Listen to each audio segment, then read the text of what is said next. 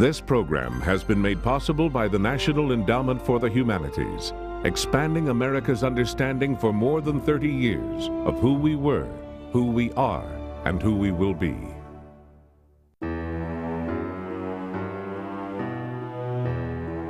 She had riveting blue eyes and a deep voice. She smoked cigarettes and talked tough. She broke every barrier society put in her path. She wanted to be like Dickens. She wanted to be like Virgil. She wanted to be as big as the big guys. Willa Cather wrote some of the most unforgettable fiction of the 20th century. A book is made with one's own flesh and blood of years, she said. It is cremated youth. It is all yours. No one gave it to you. She had none of the connections. She had none of the resources. She made her world. She made these things happen. She was almost 40 years old when she wrote her first novel. It was, in her own opinion, a failure. She found her voice as a writer only when she had the courage to face what frightened her the most. Out of her earliest memories came her first great books, O Pioneers, A Song of the Lark, My Antonia. And what really counts in the long run is the feeling it leaves you with, that feeling that you have about the book, My Antonia. 10 years after you've read it, you can still feel that. Willa Cather won the Pulitzer Prize and became one of the best-selling writers in America. But as her fame grew, she became ever more reclusive, sharing her secrets only with the few she trusted. Before her death, she burned most of her letters. She asked her friends to do the same. I want no pictures made, I want no movies made, I want no letters kept.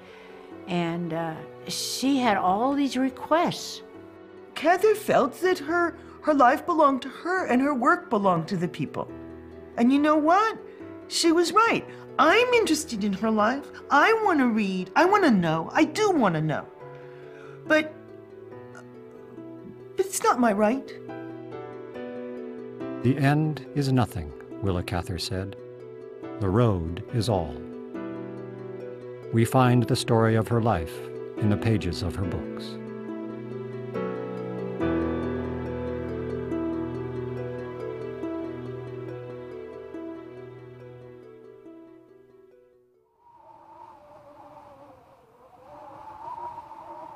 The snow spilled out of heaven, like thousands of feather beds being emptied. In the crowded clutter of their cave, the old man had come to believe that peace and order had vanished from the earth, or existed only in the old world he had left so far behind. In her novel My Antonia, Willa Cather tells a dark tale of the frontier, a story of despair and a dugout on the plains. The scene haunted her because the frontier was the transforming experience of her life.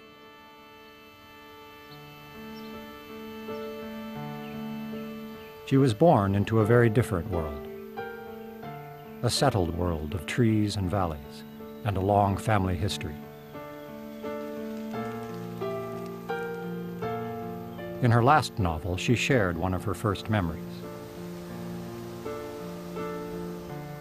I was in my mother's bedroom, in the third story of a big old brick house, entered by a white portico with fluted columns. Propped up on high pillows, I could see the clouds drive across the bright, cold blue sky, throwing rapid shadows on the steep hillsides.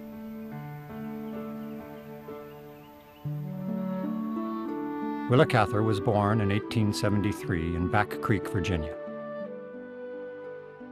Cather's mother was a spirited woman who disciplined her children with a rawhide whip.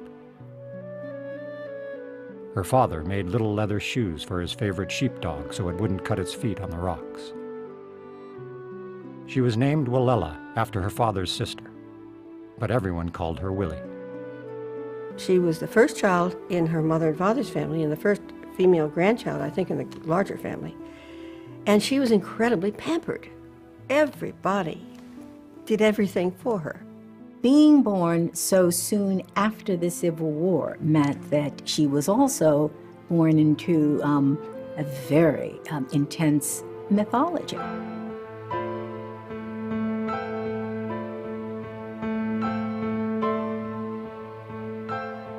Willa Cather's family was split in two by the war.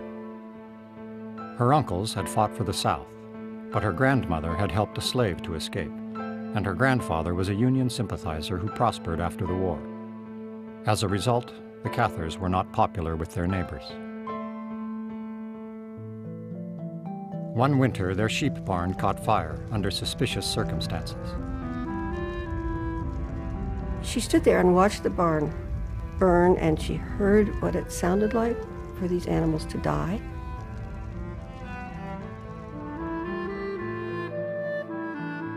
Cather's grandparents had already left Virginia for the Great Plains.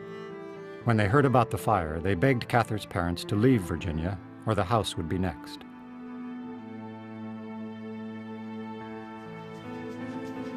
In 1883, the Cather family set out for Nebraska. Those who went west weren't just going in order to find the promised land. They were also leaving something, intentionally leaving something behind.